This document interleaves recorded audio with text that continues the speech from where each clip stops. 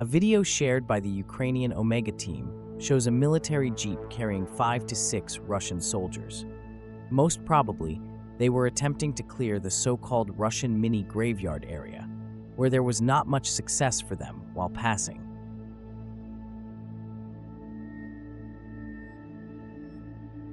A Ukrainian drone chases them down and brings their movement to a halt.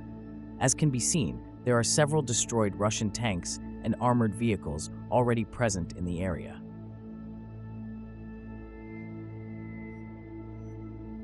They also tried to pass through this junction, but were unsuccessful.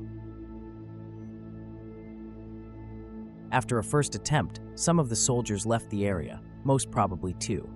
The rest are there in the jeep.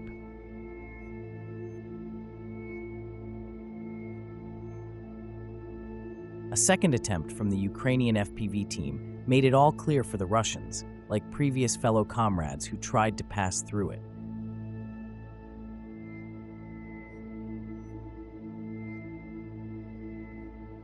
Three jeeps, 2 tanks, and several armored vehicles can be seen in the area already destroyed.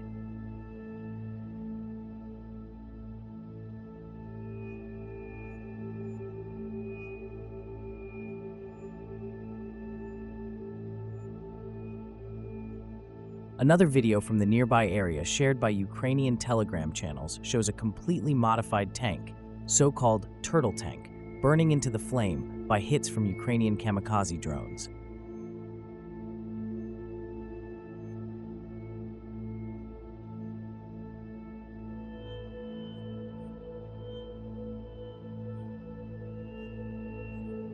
A video from the Donetsk region shared by the Ukrainian 12th Battalion shows a Russian BUK air defense system, so-called SA-11 gadfly SAM surface-to-air missile system, parked near a jungle to detect any Ukrainian air movements.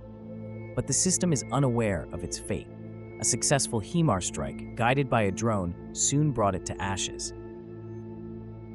This video also raises questions about the quality or credibility of the system, or the Russian crew who is operating it, due to its inability to detect any air movement around its circle.